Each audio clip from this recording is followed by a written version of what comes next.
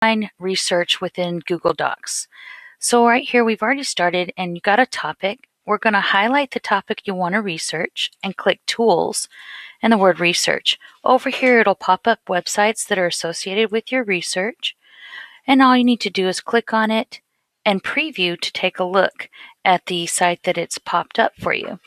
On here, it's a little too much information. I'm going to use my TLDR extension, and I get a summary of the page.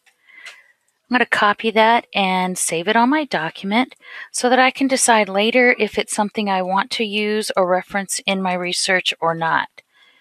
So we're just going to hit Control V here and paste. Then we want to make sure that we don't forget to cite our source or we won't know where to go next. And Google will do that for us by clicking Cite. And it puts it in the MLA format, which you can change by the pull-down menu over here.